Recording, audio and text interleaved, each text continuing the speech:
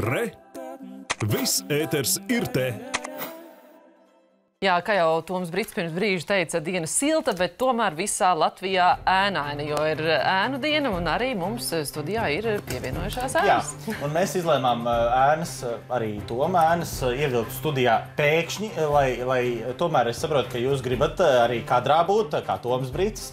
Tad, lai tas pēkšņais satraukums arī rodās. Labrīt, kā jūs sauc iepazīstināt par sevi? Karolīna. Andris. Edvards. Kā jūs izlēmāt tieši pie mums nākt ciemos un kļūt par ēnām šodien? Man arī jāgatavojās ZPD darbam. Tas saistīts ar laika vērošanu. Un tad Toms Brits bija tas, kurš ir etalons šajā ziņā. Protams. Es vēlējos uzzināt, kā notiek aizkulisēs visa šo ziņu uzņemšana. Es savukārt ēnoju producenti, bet man šeit ir ļoti interesants darbs, un es pavēroju, kā strādā, un ir tiešām ļoti interesanti. Tad, principā, tev ir pilnas tiesības mums visiem sadot pa ļocku šodien. Tu esi priekšnieks. Kur jūs mācāties?